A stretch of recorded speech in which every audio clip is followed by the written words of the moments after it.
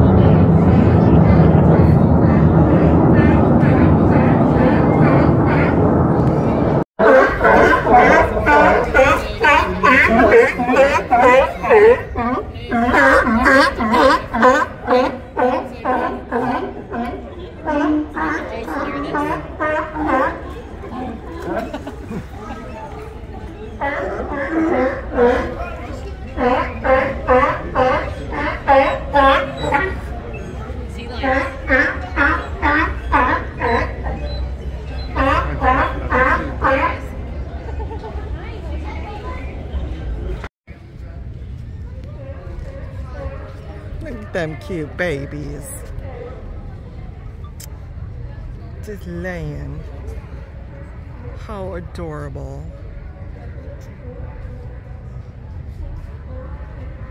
So pretty here. I think that's Alcatraz over there. I don't know, but I'm gonna definitely find out.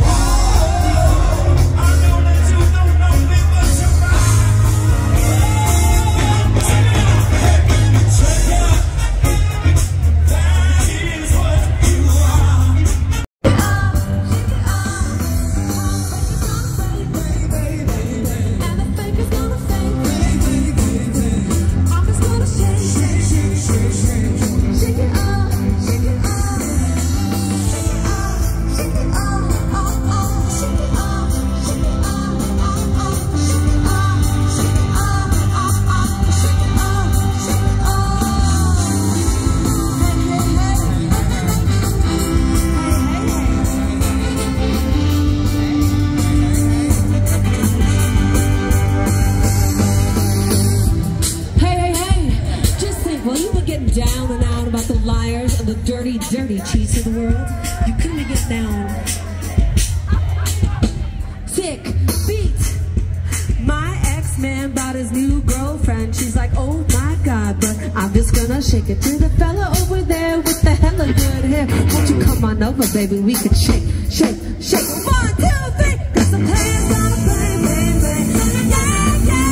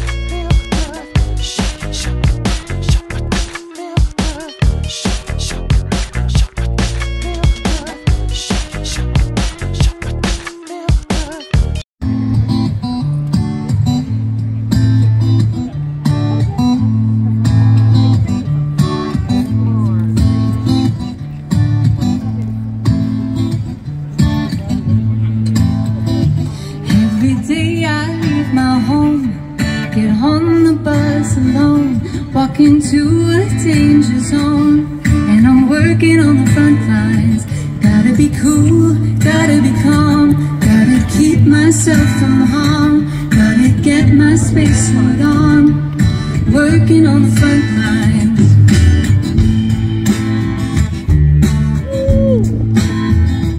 Got no time to eat or drink, and I've hardly slept a wink.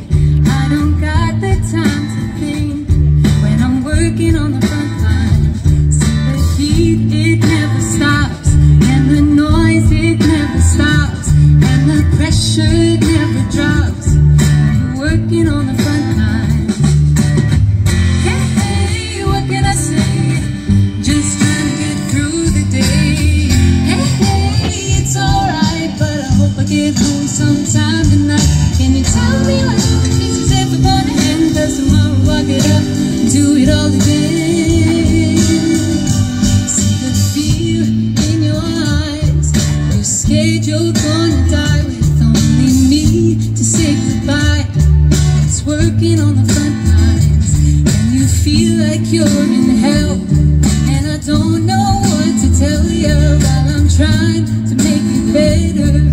That's working on the front lines. See the heat, it never stops, and the noise, it never stops, and the pressure, it never drops when you're working on the front lines. Hey, hey, what can I say? Once they entered that plant, if a foreman didn't like the way you parted your hair, or whatever he didn't like about you, he could fire you. No recourse, no nothing. The workers were kept intimidated because if they didn't comply, their families would starve. At first, when these workers were approached to join the union, they were afraid they might lose this job. When workers started talking about organizing, management hired lip readers to watch the men talk to each other. Combined with the poor living conditions, lack of food, lack of proper medical attention, and everything else, the auto workers came to the conclusion that there was no way they could ever escape any of this without joining a union. We held meetings in garages and in basements, secret meetings, so the people wouldn't get caught and beaten up. The first sit down was on December 30th. The workers were at the point where they had just had enough, and they sat down. That took real guts. The company decided that they had to break the strike. The company police and city police started shooting. At first they were shooting tear gas inside the plant, then they decided to shoot this huge mass of picketers in front of the plant. The police were using rifles, buckshot, fire bombs, and tear gas canisters. It was a shock. We thought that General Motors would try to freeze us out or do something, but not open fire in the middle of the city. When the police misfired, tear gas and bullets went over our heads into the crowds that came out to watch. Workers overturned police cars to make barricades. They ran to pick up the firebombs thrown at them and hurl them back at the police. The men chanted to get me out of the way. You know, that old protect the women and children business. I told them, get away from me. Lights went on in my head. I called to the police, cowards, cowards, shooting into the bellies of unarmed men and firing at the mothers of children. Then everything became quiet. I thought, the women can break this up. So I appealed to the women in the crowd. Break through those police lines and come down and stand beside your husbands and your brothers and your sweethearts. In the dusk, I could see one woman struggling to come forward. As soon as that happened, there were others who followed. That was the end of the battle.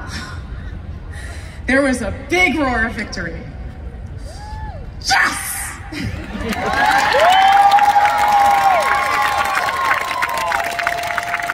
But in a speech he gave at the Riverside Church in New York exactly 1 year before his assassination, King powerfully denounced the unjust war. Well, I come to this magnificent house of worship tonight because my consciousness leaves me no other choice. A time comes when silence is betrayal. That time has come for us in relation to Vietnam. Over the past 2 years, many persons have questioned me about the wisdom of my path. Why are you speaking about the war, Dr. King? Peace and civil rights don't mix.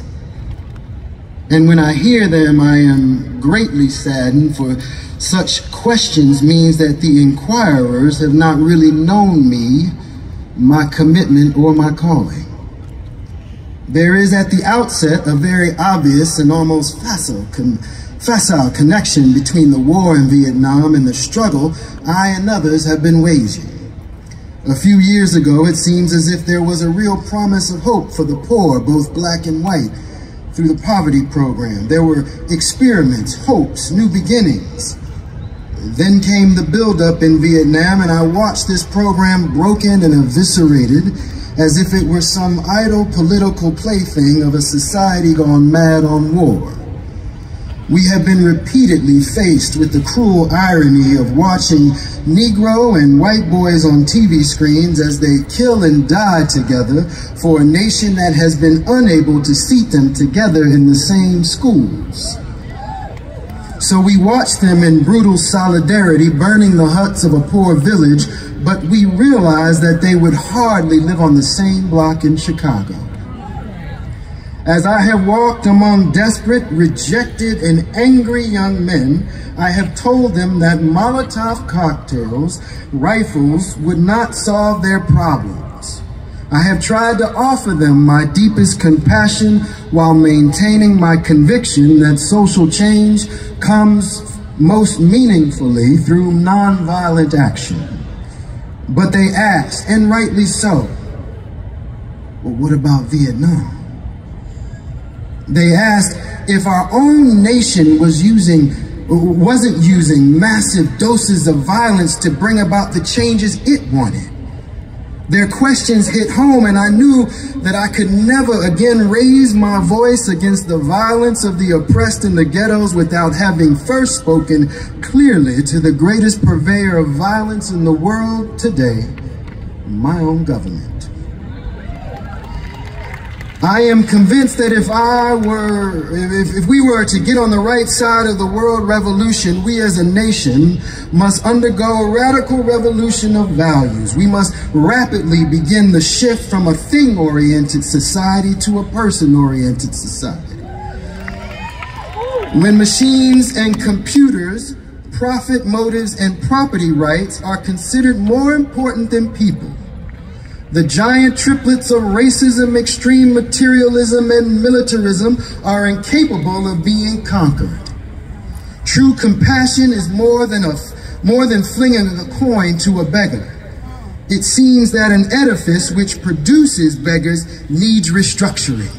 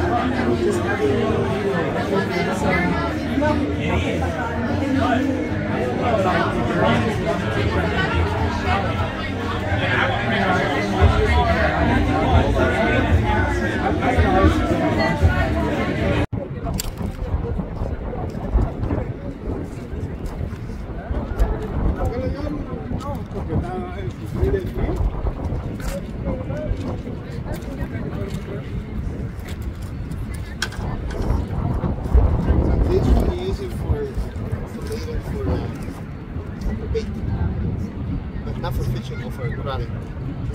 For grabbing?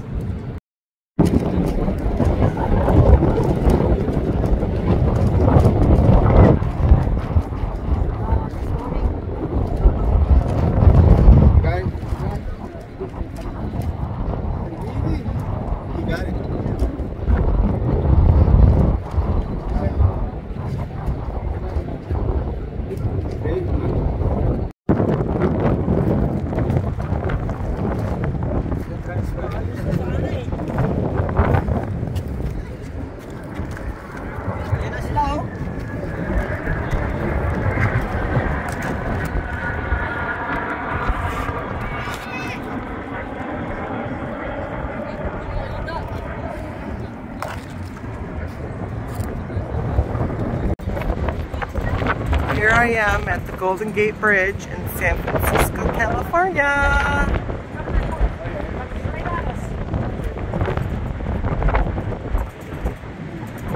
I'm at the fort.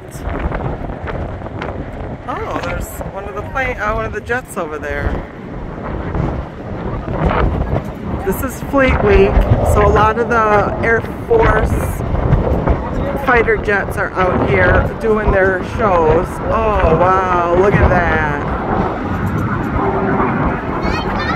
The coolest. Very cool.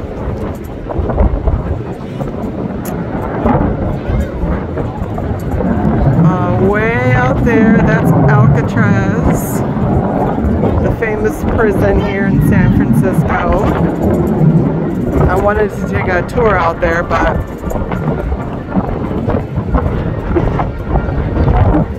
didn't get a chance to get tickets before they sold out.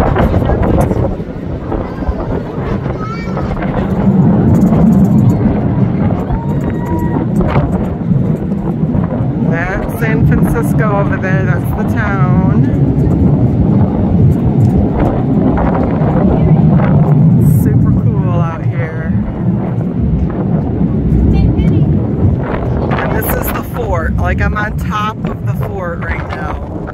God, I can't remember the name of it now. Jeez, I'm gonna have to figure it out. It's really cool. It's like literally right under the Golden Gate Bridge. That's the Golden Gate Bridge. So the fort's literally right underneath it. And I don't know if you can see there, but there's the different levels of it down there. I think it's 1, 2, 3, 4 stories high. There's probably like a lookout tower right there.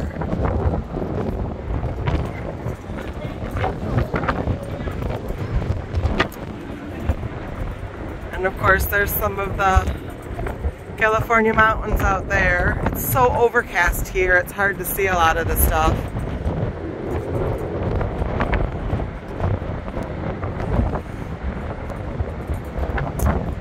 Once again, the bridge, the Golden Gate Bridge. It's so beautiful here. Different. I don't think I could live here. Nonetheless, it's a cool little place to visit.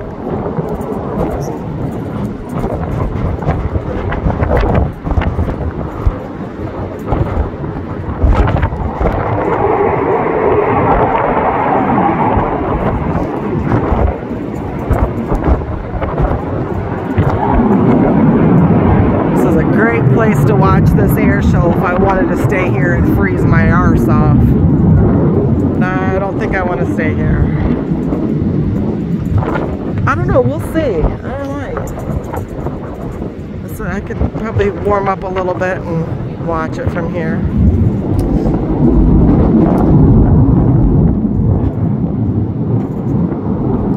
Because it is pretty cool.